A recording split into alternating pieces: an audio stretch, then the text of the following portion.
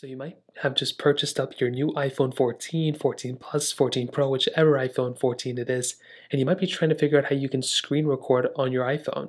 Well, to do this, it's very basic. The first thing we want to do is we want to make our way over to our settings application, and we want to scroll down until we see our control center, which is right here. So click on control center, and what we want to do is we want to scroll all the way down until we see this little screen recording toggle right here. So what we want to do now is we want to go and click on screen recording, that little plus button next to it, and that will go ahead and add the screen recording toggle basically right up here. Now if you see it right here, you are pretty much good to go. Now what you want to do here is you want to get into the portion of where you want to screen record. So let's say we want to screen record our home screen or whatever.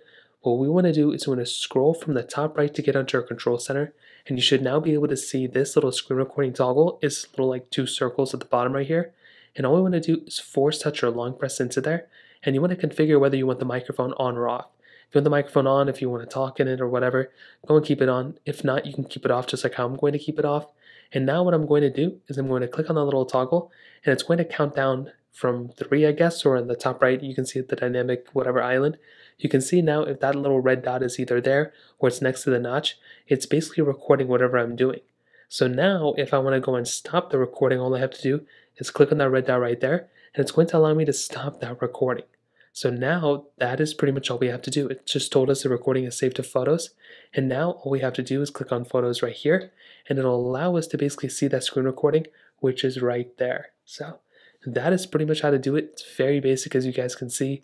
And one thing that's very interesting is the dynamic AMOLED or dynamic island display. I keep getting those two mixed up. It's actually within the screen recording. So I honestly don't know how I feel about that, but that's pretty much how you do it. If you have any other thoughts or questions, let me know in the comment section below. Hit the like button, that'll mean so much, but definitely hit that subscribe button. More importantly than everything else, I love every single one of you guys. Hopefully I'll catch you guys in the next video. Peace out till then.